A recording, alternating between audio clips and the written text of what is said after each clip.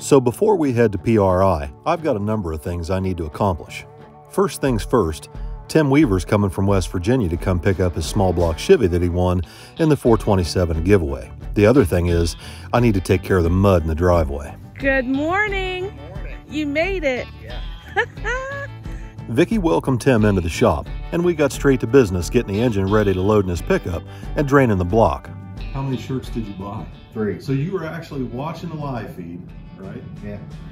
And Vicky pulled your name. Yeah. And you're like, there must be another Tim Weaver. Yeah, there must be another Tim Weaver that entered in West Virginia. So then we called you. Yep. Now I almost jumped up out of the dining room table, stepped on the dog. Are you ready to put that thing in that truck and turn it loose? Oh yeah. Are you going to spray it? We'll turn it loose with all of it. All right. It'll be fun. Yeah. Oh yeah. Yeah. Once we had all the antifreeze drained out of the block, I introduced Tim to his new 950 E85 ATM carburetor and went over some details and specifics on his nitrous kit from Nitrous Express. I then placed the order with Bubba Rafferty at Perfect Converter Company for a brand new purpose-built Turbo 400 nitrous converter for Tim's C10 pickup. Finally, it was time to back Tim's pickup truck in and load up his new 427. Since he's got a 5.5-hour drive home, possibly in the rain, Vicky hooked Tim up with some trash bags and tape to wrap the engine up. Unfortunately, since we're pressed for time, Tim didn't get an opportunity to drive the 427 in my Nova. Since the 421 in my Malibu and the 427 out of my Nova are so similar, I decided to take Tim for a little ride in the car so he can get some idea as to what these engines run like, and more importantly, how they cruise. Both the 427 that Tim won in the giveaway and the 421 in my Malibu have TrickFlow 230 heads, TrickFlow R intakes, Isky hydraulic roller camshafts with Johnson Isky lifters, ATM E85 carburetors, Melling timing chain sets, and shark tooth billet aluminum oil pumps, Scat rotating assemblies with J&E pistons, World Products Motown 2 blocks, and ATI 8-inch dampeners. The main differences is in the stroke of the crankshaft and the compression ratio. So our little drive down to Buckeye Lake to see Mark at A1 should give Tim a really good idea as to what to expect out of his engine. What are you doing, Buckwheat? Picking up parts in bucket money Ford. You just got to meet Uncle Bucko for the first time. Is he any different in person than he is on camera? Exactly the same. So now it's time to introduce Tim to Thing 2. You're going to get to meet Thing 2. Oh my. Next up is a game of Stump the Chump. We need a water pump for a 68 Volkswagen Beetle. This is the guy that won the 427 engine out of my Nova. Awesome. That's awesome. That's the guy that stole it from me. Hook him up with a set of 8 or 9 plugs. 8 or 9. 8 or 9s. Yeah. Probably 8s would be I best. think I have it installed. Do you really? I think so. Maybe. Well, you should by now. 8 or 10 sets, probably. Real place. Yes. That's right.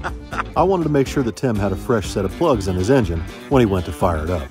I got a question for you. Okay. Is his head as shiny in person as it is on video? A little more? Yeah, a little more baby. Looking a little dry today? Yeah. Once we got done terrorizing Mark and picking up a set of spark plugs, Tim and I decided to go get some lunch. So we jumped back in the Malibu and drove down closer to the lake to Pizza Cottage. With the busy schedule that I've got lately, I don't get much time just to hang out with people and visit.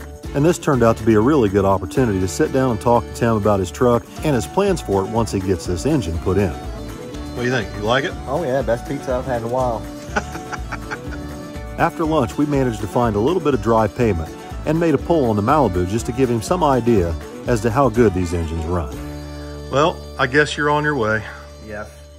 You're going to put that engine to good use. Very good. Like, that's, I was so worried. Like, you never know who's going to end up with it or what's going to happen to it. You know what I mean?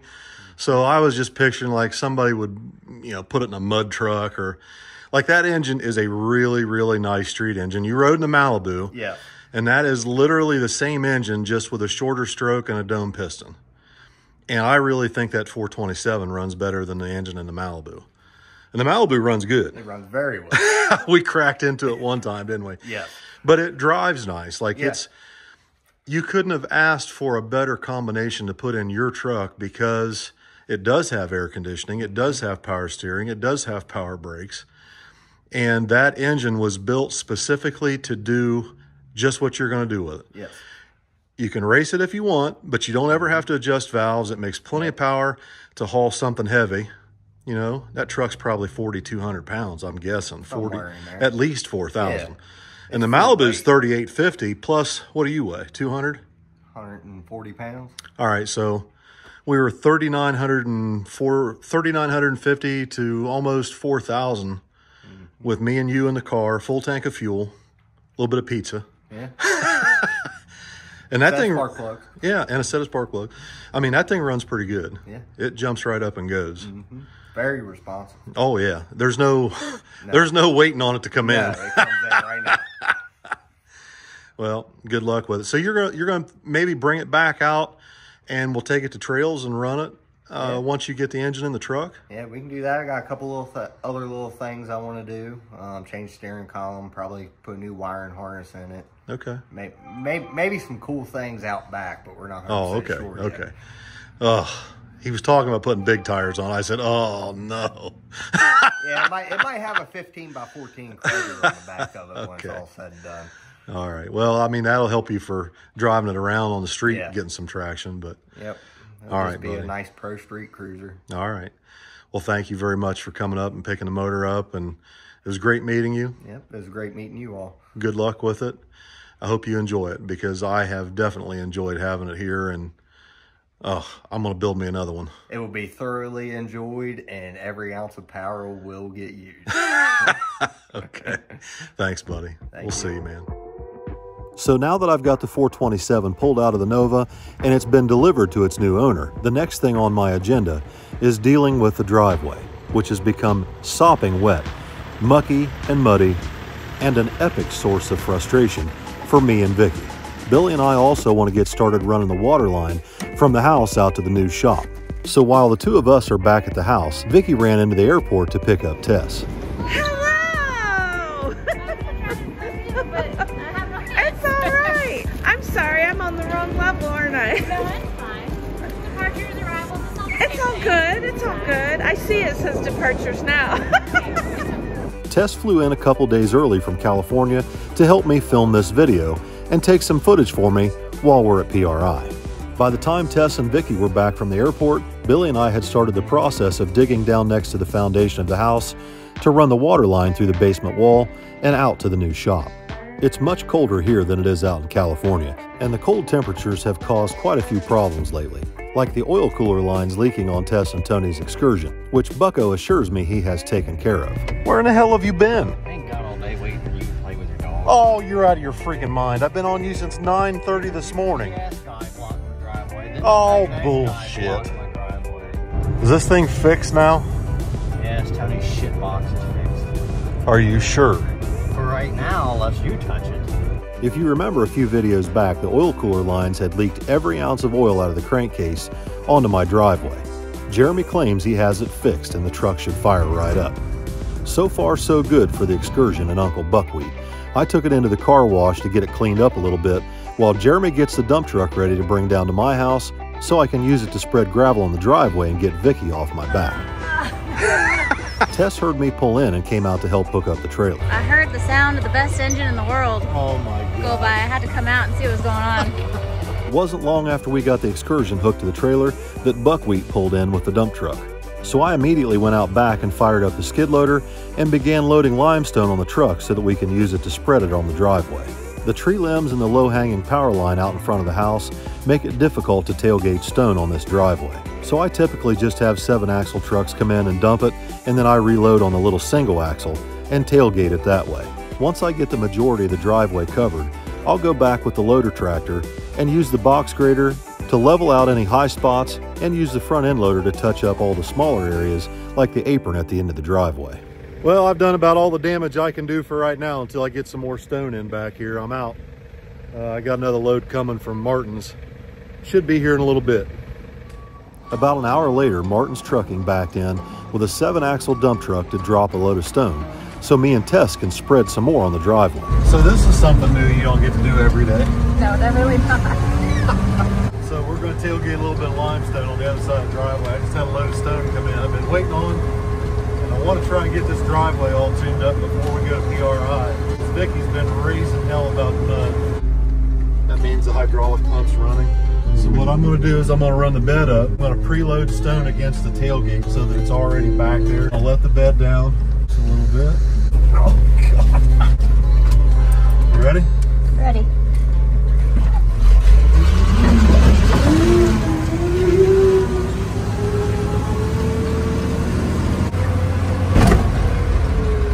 Oh, My goodness. Thought we ran a truck over. no. It came down a little faster than I remembered it. I haven't tailgated stone with this truck in, I don't know, probably 15 years. So I'm a little rusty. I haven't been doing this for a while.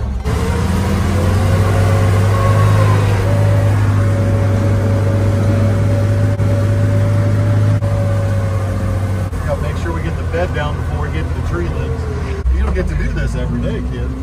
Or ever. Ever. So why is the stuff that you just laid a different color than the stuff that you laid earlier? So limestone, when you buy it from the quarry, they wash it, run it through a machine that wets it, and that's to keep the dust down while you're spreading it and they're loading it. So when it comes out of the quarry, it comes out of the truck, it's always got a little water to it and it's wet. So once it dries a lighter color. Okay, so it'll be that nice white color. Yeah, it'll all match. They didn't send you the wrong stuff. No. Okay. That's a good question. Once I had the vast majority of the driveway covered in fresh stone, I got the skid loader out to try and touch up some of the smaller areas that I can't do with the truck. This is the kind of work that I did for a living since I was 17 years old. It's the only thing I've ever been really good at, other than working on race cars and tuning carburetors. Everything was going really good until Buckwheat showed up and I shut the machine off for a few minutes to talk to him. And then that's when all the problems started.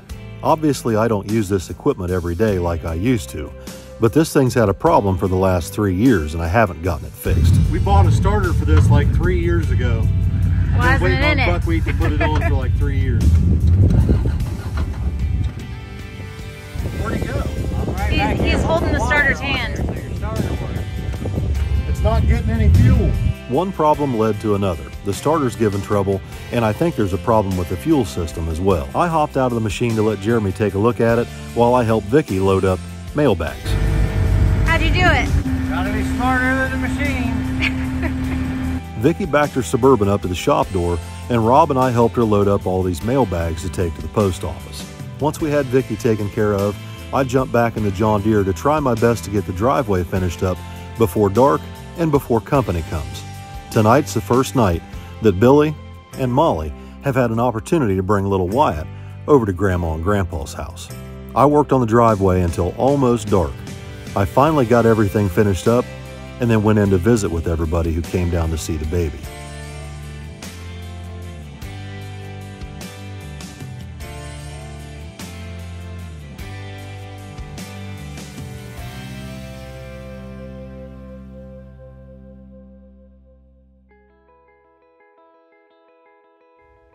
With the 427 engine giveaway behind us and the driveway all taken care of, it's finally time for us to head out to Indy for the PRI show. Hello? Hello. It's snowing. It is. Are you so excited it's snowing? I'm so excited it's snowing. What's up? Hello? Hello. It's snowing. It's snowing, huh? So exciting. So I have two phones on me right now, and it's tricky to film because I'm supposed to film with my new phone. Keep But grabbing the this old one. still feels natural. You ready to get in some trouble? We're getting in trouble? Yeah, we're getting in trouble. No, never. Last night, we unloaded Tess and Tony's Mustang out of their enclosed and loaded Billy's S-10 so that we can haul it over to Indianapolis for the PRI show. It's about a 3.5-hour drive from our house to the convention center and the Lucas Oil Stadium where we need to drop the truck. And thankfully, we made it without a problem. Hello? Where are we? We are at Lucas Oil Stadium, just south of downtown Indianapolis. And we are about to try and figure out where we need to go. I think I see it to the right. So I should be navigating, but instead of I'm not doing my job. No, you're all right. I'm doing my other job. Go in there, but it says exit only. I think We're close. I think we're right here where we need to be. I was here last year with a Malibu, so Oh yeah, you know where we're going. I had no idea. yeah. So I've kind of been through this process once before. The first step of this process is to get in line behind the Lucas Oil Stadium and present your credentials to an official in this tent. Then they give you a parking pass and tell you where to go. I was telling Tess on the way here that I feel like everyone will be a lot more friendly to us when she's with us. True or false? I'm gonna try and prove you wrong. It's been blatantly obvious so far in this trip. Anytime we come in contact with any of the officials, when they see Tess in the passenger seat, they're a lot more friendly. There we go. Hi. Hello. Hello. Hello. Once we had our parking pass, the next step is to wait in line until one of the officials tells us to take the truck and trailer up to the convention center and unload. Depending on where your booth is in the show, there are several different unloading areas. Ours happened to be the green lot, right next to the Marriott Hotel.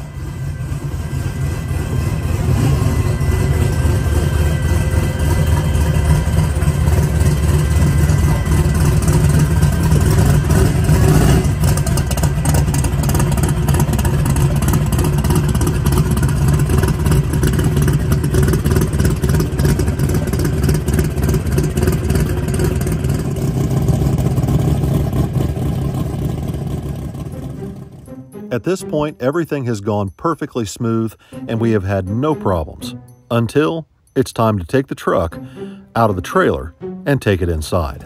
Initially, the truck fired right up, we backed it out of the trailer, let it warm up, and then we got in line to wait to get inside the convention center. But unfortunately, someone's having a problem getting their car unloaded on the loading dock. I eventually had to shut the truck off so that it wouldn't run out of fuel, and then it refused to restart. However, we weren't the only ones having trouble getting an engine to start out in this cold, damp December weather.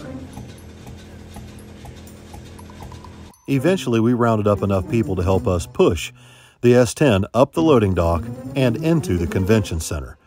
Somehow, I don't think we would have had as much help if it weren't for Tess. It's definitely easier to find help when she's hanging around. Anyway, we finally got the little S-10 pushed up into the melling booth just before 3:30, and by the time we got it centered on the carpet, we all needed a drink. How was that trip? I feel like it was more effort to get from outside the building to inside than it was to get from your house to here. Let me tell you something. Oh no. If it had that instead of that fuel injection, we would have driven it in here. All of it. All of it. As soon as I seen the Charger go 11.3, I was like, it doesn't let those smart pools fire. All right, let's go get this truck and trailer moved and go to dinner. Thankfully, the rest of the process went a lot easier. We got the trailer dropped off in the holding lot, and then it was time to head to dinner. Now this weekend, Robbie's decided to be our culinary scout and tour guide for the PRI event. And he's planning on doing something he's going to call Big Rob's Food Chronicles. And it starts right now at the Weber Grill, downtown Indianapolis, night one of PRI. On Big Rob's Food Chronicles, the first eatery of PRI weekend. Weber Grill. Weber Grill. We're going to find out whether Robbie knows his shit or We're not. gonna find out in it's Big Rob Food Chronicles of PRI. Now, y'all may think this is a funny skit, but really, Rob's put a lot of effort into finding the best places to eat and giving his honest opinion. It's cooked just how you like it. That's my steak. Oh. All right, first impressions.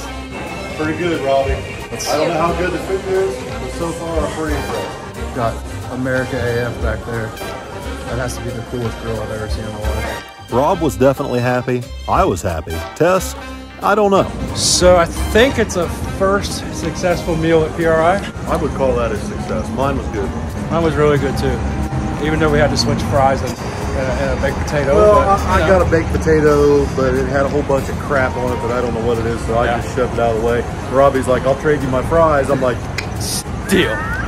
So, night number one, PRI. Great food. Weber Grill. Weber Grill, downtown Indianapolis. Is this good, Tess? Yeah. Even the appetizers are really good. And Breadsticks. yeah, the pretzel sticks. You got pretzel sticks. Pretzel sticks. I got the egg roll, brisket egg rolls. Tess got, what'd you get? Brussels sprouts with cheese. And so everybody knows, Bill tried something new. Stay tuned to watch. Hello. Hello! What are we doing, Robbie? We're gonna go get something to eat. Yeah, for episode 2 of Big Rob's Chronicles. Food Chronicles. Food Chronicles. Don't get the name wrong. Yeah, sorry. Jeez. Cut. Wait, redo it. All right, so day 2 PRI. Yeah. We're about to go on our next journey of Big Rob's Food Chronicles. Found a good place that was on diners, dives, and drive-ins. From the reviews, it looks like it's going to be amazing.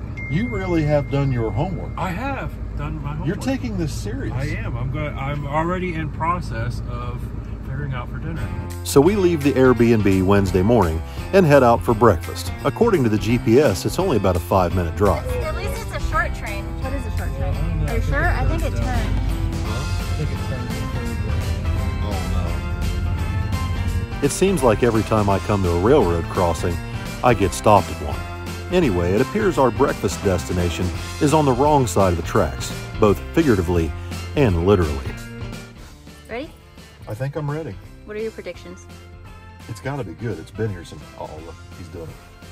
It's got to be good. He's since 1960. 1960? I think that's what he said. Yeah, you don't have a business. He's taking this very serious. Look at him. He is. Day 2, Big Rob's Food Chronicles of PRI. We are at the steer in. Big Rob's Food Chronicles. You ready for this? I think I'm ready for this. All right, let's try this. So we make our way inside to check this place out. Robbie's pretty excited about it. Me and Tess, hello! It's so strange to walk in someplace and everybody stares at Tess. Tess definitely sticks out in a rough neighborhood. As bad or worse as a SWAT team. Oh, they're coming for us. And I'll be back to get your orders. The SWAT team's coming in behind you. We didn't do it. I don't care if you did. I want to eat. Although the area is rough, the food is extremely good. Biggest my head. Right after the waitress brought our food out, I realized we had a serious problem. We have a slight problem. I don't take the keys out of anything, and Tess takes the keys out of everything and locks everything. But I was driving and I left the keys in the ignition on accident, and Tess locked the door. So currently our keys are locked in the Excursion. It just so happens that being in this rough neighborhood and having Tess with us worked out in our favor. Look at that. One of the sheriff's deputies came to her rescue.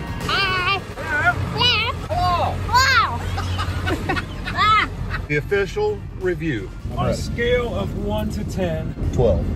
12. Security was on point. Security is on point. We get here, we get out, he didn't lock it. So I was closing the door, realized it wasn't locked, opened it, hit the lock button, we go inside. I'm thinking, hey, there's a SWAT team here. Maybe one of them's got a Slim Jim. So I turn around, I'm like, hey, one of you guys happen to have a Slim Jim? Yeah, we got one. I said, well, there's a little blonde out there crawling around underneath that Excursion. She needs a little help.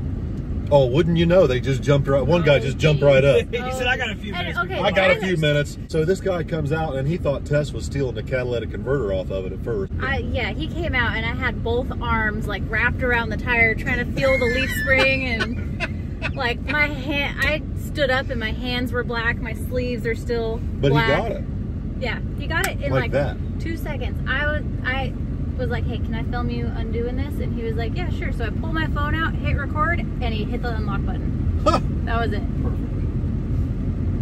Onward. So Wednesday afternoon, after the breakfast fiasco, we all head back to the convention center. Tess, Tony, and Rob don't have their credentials yet, so they wanted to go in and get that taken care of before there's a huge crowd of people there tomorrow.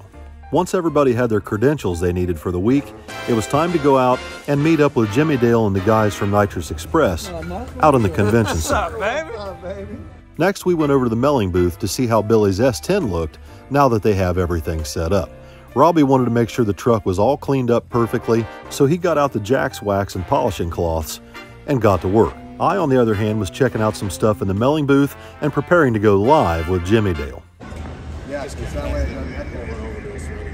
You're messing this all up. And it's still There's echoing. no reason for us to do this way. We can just be on the same camera on the same phone. No, because your big ass head takes up the whole camera.